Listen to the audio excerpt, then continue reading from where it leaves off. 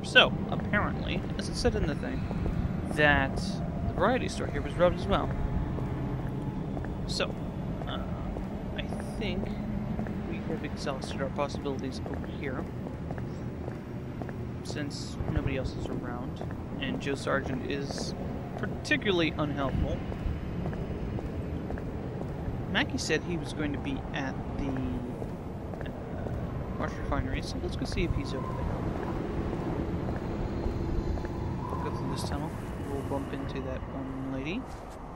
And yeah, as you can see, the thing's a bit more clear. The lights up. Nope, she's not around. Oh no, there she is. Tempest motor oils. Awful lot of brands of motor oils. Say anything else to me? Can you at least tell me if you knew the Burnham lad? He worked in the First National.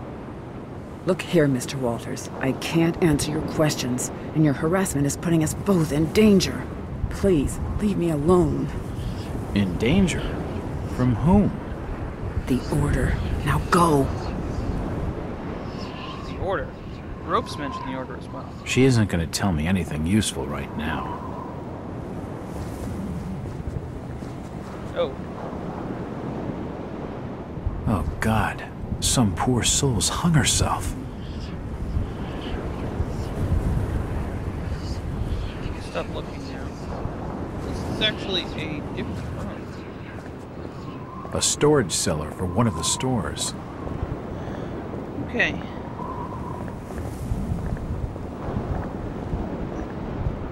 There's Mackie. Here he is. Come on, Mackie. Hello, Mackie. Jack, swell to see you again. Any leads on the Burnham case? Nope. Did you know the lad at all? Just pleasantries. Seemed a nice enough fella, if a little rough around the edges. Strange business, though. I'd never have fingered him as a crook. The First National was a well-run store, a rare thing here in Innsmouth. Okay, Mackie. Thanks. Goodbye, Jack. Be careful what you're doing. Very careful. Innsmouth's a dangerous place. Not everyone who visits here ends up leaving by the old bus route. This Mackie character knows plenty, but I don't think grilling him for scraps of information is going to crack this case. What do you know about the break-in at the variety store? Only what was in the press. You should speak to Thomas Waite. He owns the joint. Where's his place? I think the Waite's house is over on Dock Street, near the back of the poorhouse. Thanks. Though I warn you, Innsmouth's driven old Waite's a bit crazy. He doesn't talk a lot of sense. That's my sort of fella. He sounds just perfect. What's this Jacob Marsh like? He didn't show up for our appointment. But then again, the Marshes never do. Seems like we're both having some lousy luck. I've only met Jacob the once. He's not the prettiest picture, and a real slimy character. Mackie, Hello, Jack. what's the government's interest in the Marsh refinery, anyway? It's just domestic affairs. You ask a lot of questions, Jack. I'm a detective. What the hell do you expect? What you're after comes under official secrets, if you know what I mean. But I can tell you that our government has become increasingly suspicious of Innsmouth and the Marsh family. I've heard of the Marshes. Rumors of that family are rife, even on the streets of Arkham. None of what's said is pleasant. That I can believe. The Marshes have been ruling this port for nearly a century, ever since that plague swept these streets in the 40s. A plague? Is that why the place is so deserted? Masses died, so that would figure. There's gossip that old Captain Obed Marsh brought the disease onto this port from foreign trade. Deliberately. Oh my God. Is that why so many of the townsfolk are suffering from that hideous affliction? Perhaps. Those from out of town call it the Innsmouth look. So, that would explain why the newspaper shut down in 1846. Although, That seemed to indicate something far more suspicious was going on than just a mere disease. Now, the Innsmouths look are why everybody looks creepy in the town except for Mackie and, well, that person over there, but we don't know why she doesn't look that way. Where did you say Waite's house was again? I think it's over on Dock Street, near the back of the poorhouse. Anyway, so we can get out of Mackie. So apparently the government is really cracking down on the marshes. She isn't going to tell me anything useful right now. Okay, so we exhausted our possibilities over this way as well. I'm looking for Brian. Can't help you. Jerk. Do you know the Burnham lad? He worked in the First National. Can't rightly say as I know him. At least he was more polite. Actually, It won't open. this is a garage. Maybe seeing that later.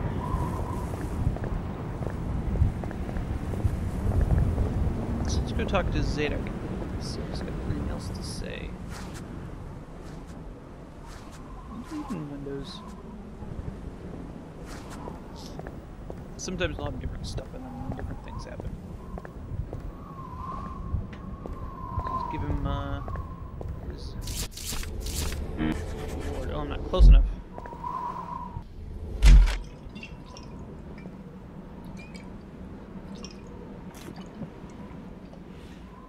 Why, you're uncommonly kind, young feller. Here be a little something in gratitude that might help you in your search.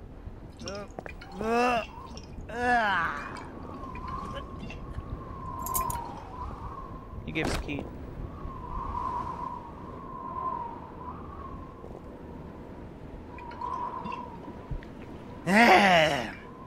Now you be calling me crazy. Like them that's thar rumoring and anchoring in Ipswich. But old Zadok's seen all manner of wicked things since before you was born. Old Captain Obed where it all began. Telling desperate folks they'd orter get better gods. Them's that would answer their prayers. Didn't the Christian folk of Innsmouth object to such blasphemy? Aye, they did. It were around 46 that many folks in town were done with Obed and his ways. And all that wild preaching and too many missing, you see. A party of good folk followed Captain Obed's crowd out to the reef. Shots were fired. Next day, Obed and 30 of his followers were in jail. And for weeks all were quiet, till that artful night of 46. Them's out outside reckoned out it being a riot. But I'd seen them. Swarms of them. Look, old man. I don't have time to listen to these fishing tales. Oh, was a massacre. The jail thrown open. Mounds of the dead and the dying. Shooting and screaming and shouting all across the town square. Come morning, the mess was cleaned up. Old Obed and his family takes charge, they did. Folks were told to keep shy of strangers if we were knowing what was good for us. Zadok, who did all this? Who did all... Said the old captain was now deeper in debt to his heathen gods. They were hankering for more than just sacrificing. Obed told folks they had to take the oaths of Dagon. What the hell are these oaths? You just asked old Wes about oaths of Dagon. Aye, he take the third oath. Just head over to his hole in Dock Street. Then you'll see, for definite. He's given me a key to the town poorhouse. It could come in handy.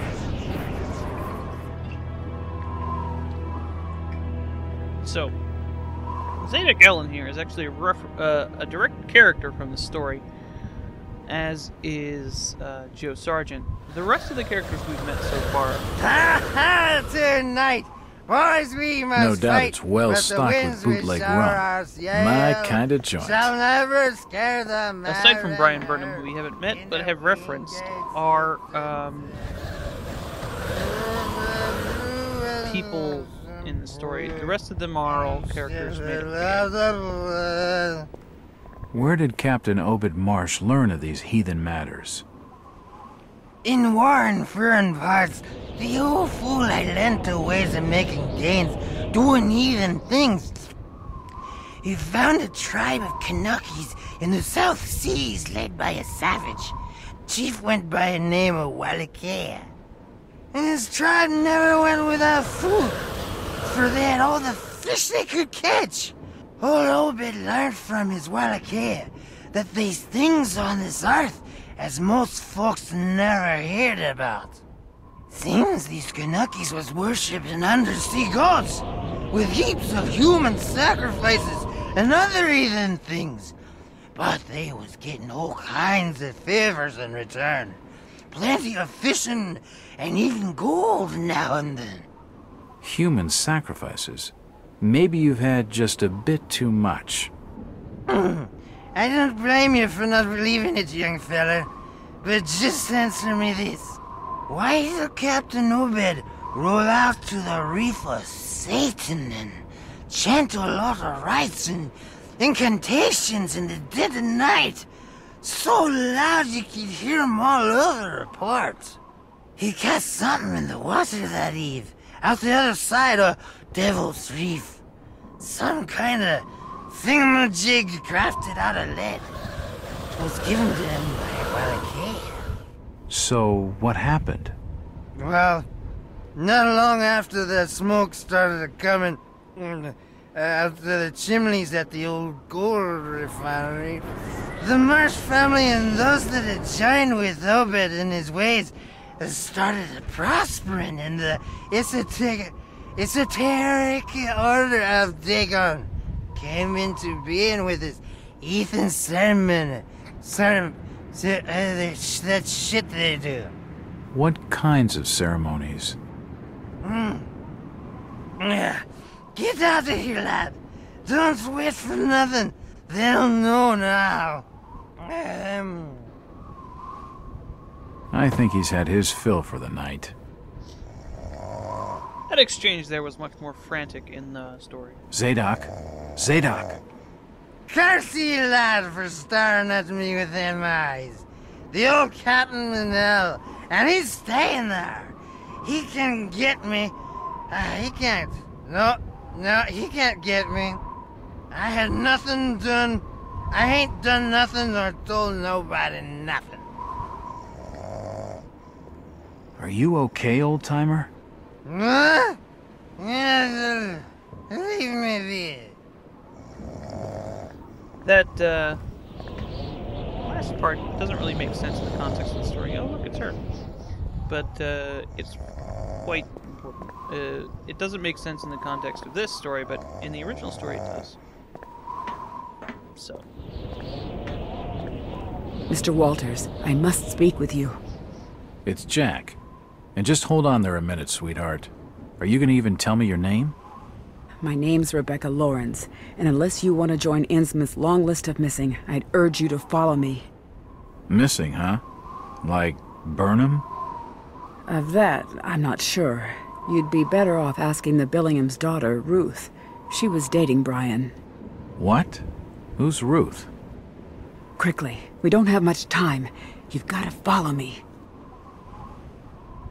So that's the girl that was talking about. Jack, Innsmouth is a strange place. There are things that have no business being here. Foul, reeking things. Strange. Trust me, I'm good with strange. That remains to be seen, but I can help you. My father discovered this strange sign while studying an old manuscript. It seems to ward off the more unusual elements in Innsmouth. Whenever you find one, you can use it to find a moment of sanctuary. Now, I must leave before we're seen together. I've seen that eye-like symbol somewhere before, but never surrounded by a star. This is an elder sign. It acts as a save point. But it also prevents the supernatural enemies of the game from coming after you, which is most of them. I don't only think there's a few that are unaffected by it.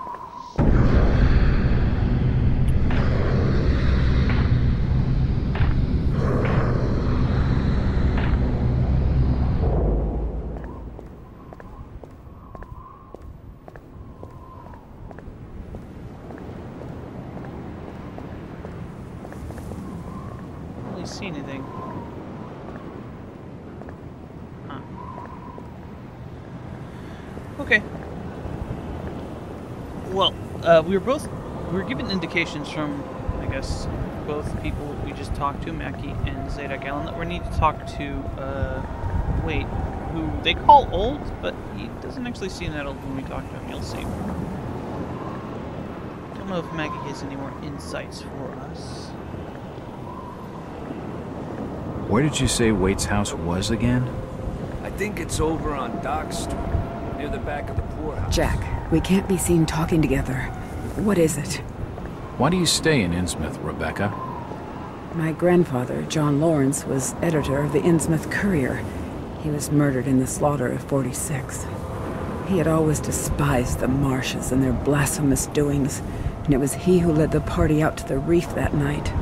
They arrested Captain Marsh and his order and tossed them in the old jailhouse. A few weeks later, my grandfather was dead. My father saw him die. Him and many others, burned alive in the Courier's basement. All the more grounds to leave. To leave would be to fail my own legacy. I have a duty to protect the good in Innsmouth, at least what little good remains. No, it's 1922. There were bodies in the basement that still had... She knows plenty, but I need to have a look around myself if I'm gonna crack this case. If you remember, if that was in 46, which does kind of confirm the story that Zadok told us, even though, I mean, we can't get that story from her until we talk to him, obviously. But the outside world seems to think it's a plague, which is not the truth. So if it happened weeks after this, that should be quite a long time. Long enough for the bodies to decompose more, but... I mean, most of them are skeletons, but... If you can see... Yeah. Oh, and she says that her grandfather was the Innsmouth Courier by John Lawrence. So you can get that link up when you first get her name. Rebecca, maybe you know. What happened at the variety store? Ah, Tom Waite's place. The gossip on the streets is that the store safe holds a great treasure. Since the Order got wind of the rumors, they've been desperate to get their filthy hands on it. But it seems they can't get close. Odd. Do you suppose Burnham knew about it? Maybe he pocketed it before breezing out of town. I don't know, Jack. He'd only been in town a few months, and we can't be certain he even managed to leave. Ruth Billingham must be involved in all of this somehow. She was desperate for a way out of Innsmouth. What do you know about her? Only that she and Brian were close, much to the Order's disapproval. You should speak to Tom Waits. Find out for certain if the treasure's gone. Where can I find him? He lives on 803 Dock Street, just by the back of the old town poorhouse.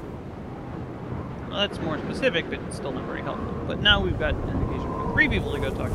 Where did you say I could find Waits again? He lives on 803 Dock Street, by the back of the poorhouse.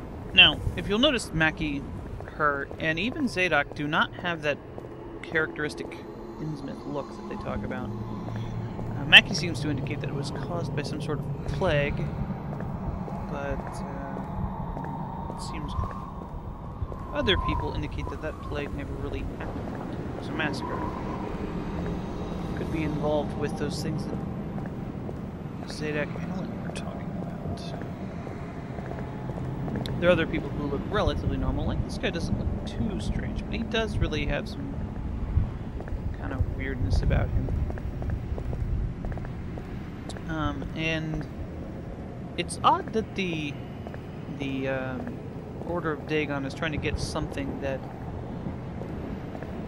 Waite has. It says that Waite took the third oath of Dagon, whatever that means. This is a good point to save. We'll move on.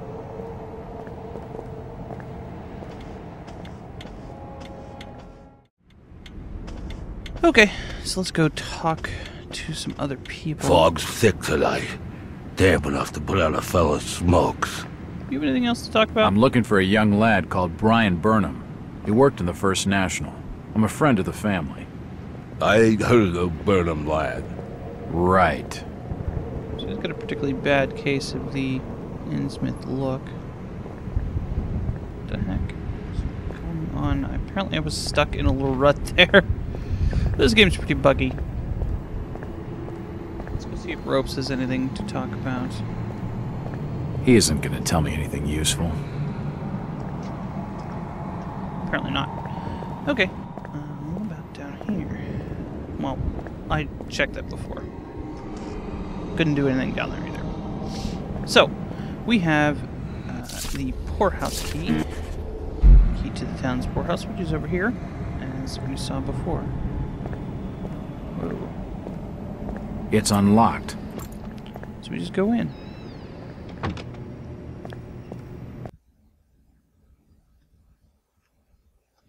Yep, there you go. And that will keep track of our sanity stuff.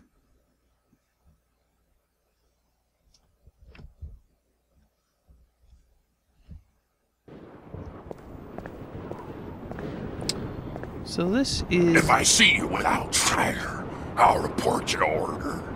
Oh, not say nothing. Oh, really? Are you gonna say anything? Where is everybody? It's very quiet. I can't be seen talking to you. I'm looking for Brian Burnham. Please stop bothering me, stranger. She doesn't look too weird either. It won't open. What's down here? Nothing we can see anyway. I have a strange feeling I'm being watched. See that thing up there? Hey, buddy. You watching me? It's a rather odd-looking fellow. There's another odd-looking fellow. Notice how the hands bandaged. Do you need any help? Disease is rampant in this town. It won't budge. I'd say so. He's wearing the same kind of robe that the dude up there is. He's definitely looking at me. It won't open. So here's the poorhouse. Well, I don't know why there are two doors to the poorhouse, and the only way you can get to this street is from the poorhouse. No, actually, I think you can get here otherwise. I'm not sure. Where is everybody? It's very quiet. I reckon you might have scared him off with that ugly face of yours. Very funny, dude. Do you know the Burnham lad? He worked in the First National. Kent rightly says I know him. Where is everybody? It's very quiet. It's getting late, outsider. Folks that know what's good for them are safely bolted in their homes by now. I'm looking for Brian Burnham. Kent rightly It's the says entrance I to know the him. town poorhouse. That's the exact same line about being bolted in their homes that Ropes fed us earlier. Can I not close the door? Okay. Just good habits. So this is the poorhouse proper. It won't open. There's a door over here we can't open. Got here. Ooh. Somebody's looking directly in that window. Since old Lady Warren's passed away, the food is rotten, What was that? but we'll die soon enough.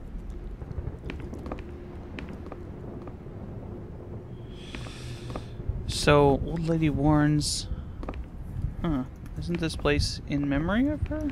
You can see that guy over there. What are you looking at there, old-timer? Nothing. I'm just looking. What you doing in old Warren's house, young feller? This hole is for the broke and the dying. I'm trying to find Dock Street. It's out back of the house. Everything in Innsmouth is rotten and dying. Windows boarded up, and all sorts of curious barking and crawling around black cellars and attics. How'd you like to be living in a town like this, feller? I've been to more welcoming places. I don't think he's been outdoors for years. He isn't gonna know anything. This guy has some lines that Zadok Allen had in the original story. That Zadok Allen tells some wild tales. Aye, Zadok's a troublemaker, I tell you. If he weren't such a drunken old fool, he ought to have sorted him out before now. Innsmouth must have an intriguing past. Innsmouth's a historic town, stranger. Plenty of history here. Do you know anything about the robberies of the 2 stores in town? No, can't help you there, fella. I can only tell you what I seen from this here window, and that ain't much of nothing. Do you know anything about the robberies of the 2 stores in town? No, can't help you there, fella. I can only tell you what I seen from this here window, and that ain't much of nothing. This almshouse is home to the old and the destitute. Lots of bugs. Lots of sheet metal. What? These beds reek of sweat and urine. Ooh, medical box. Still haven't reached our cap for these yet. If you're looking specifically for antidotes, or if you're using them, you should use them pretty often. Her sleep is restless and erratic. I'm not gonna wake her. Some cucarachas on the floor. Alright. Don't know why we have to go up to get out the house, but whatever. The old woman's dead. She must have kicked it a week back, or more. Okay, I'm getting a little bit crazy here. It won't budge. Now he says that he's good with Strange, but he's not really. He goes crazy. So, the only way down is through here. And here's an indication of his fear of heights. You get a little bit of a vertigo effect, and it does affect your sanity rating. We kind of have to drop down here. So beware of that when climbing around stuff. I'm looking for Brian Burnham. I ain't never had no Burnham. So this is the first woman we've seen, I think, that has the affliction, as it were. This is the way back out. Oh. Jesus, those people have been ripped apart.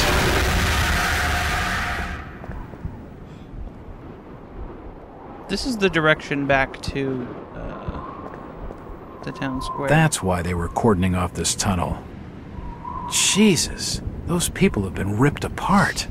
Now, you're not supposed to go down there and look at that if you wanted to not lose too much sanity, because, yeah, that's a big hit right there. Can't get past here. They just kind of put, well, highly visible plot walls in your way. So this is 803. I don't know if any of the other ones have addresses on them. I'm just trying to tell you exactly where this place is.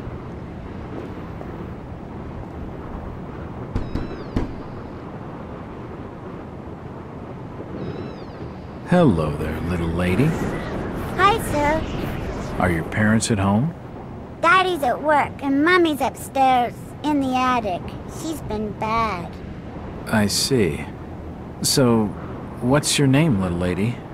Ramona? Well, Ramona, could you get your mommy for me? Nope. Mummy bites. Daddy says we've got to keep her up there for her own good. Excuse me? When I go near the door, she growls. I don't love Mummy like I love my daddy. You don't say. Ramona, I really need to speak to your daddy. Do you know when he'll be home? Soon, I think. You can wait inside if you like. Daddy won't mind. I'm drawing pictures with my crayons. That would be great. Thanks. I should check the place over while I've got the chance. So apparently her mummy is crazy and bites people. And she's locked in the attic. And you might recognize the song she's humming there. It's the same song as the was playing on the record player at the beginning.